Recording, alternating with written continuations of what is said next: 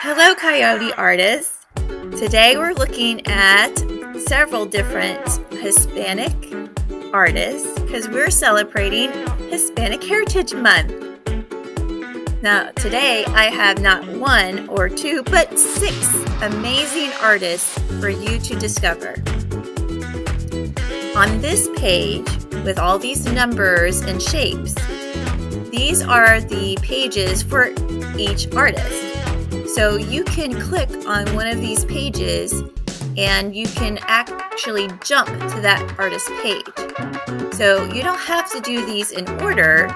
You can go from 5 to 2 to 3 to 4 to 6 to 1, or any order that you would like. So I'm just going to do a brief overview of each artist and introduce them to you. But let's get to know them. So first I picked Alejandro Obregon, and I picked him because he uses a lot of inspiration from nature, which is something that we talked about this week in his paintings. So I hope that you will take the time and watch this video. It's about one of his paintings that is actually at the Dallas Museum of Art, so right in our neighborhood.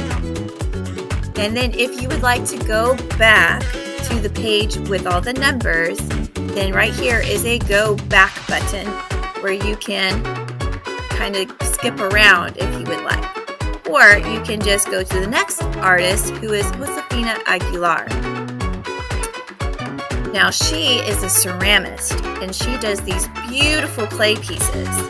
So there are little links inside this page where you can discover a little bit more, maybe about the place where she's from or the Day of the Dead statues that she makes. Then I picked Juan Quesada Salado, and he is a potter, and there was actually a children's book that was written about the process he goes through to create his pottery. Remember, you can also hit the go back button if you want to skip around to all the different artists.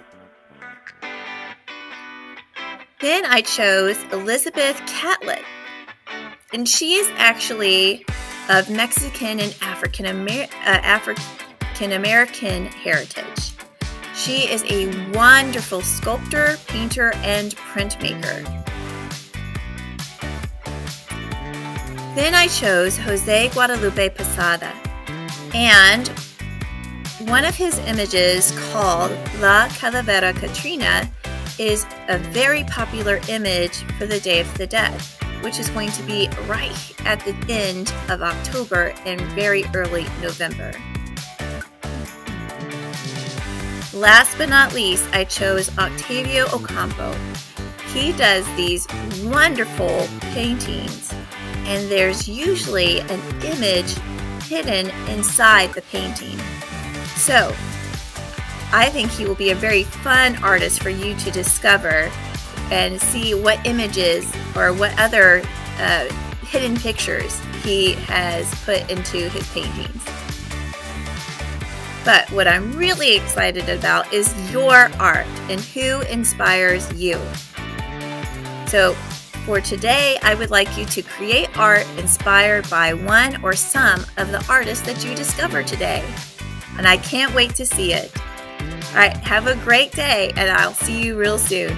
Bye-bye.